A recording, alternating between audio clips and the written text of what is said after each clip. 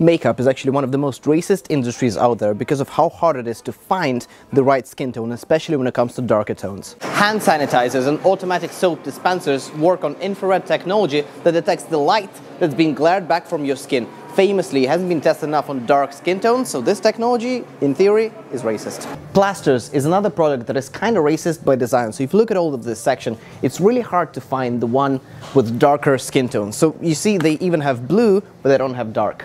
Glasses and sunglasses are actually usually designed for Caucasian noses, which have pretty high and thin nasal bridge. So for people with African ethnicity, the glasses are often too tight or they slide off too easily. Any heart rate monitor uses optical sensors to measure the volume of your blood as your heart beats. So the study showed that the darker is your skin, the less accurate these sensors are.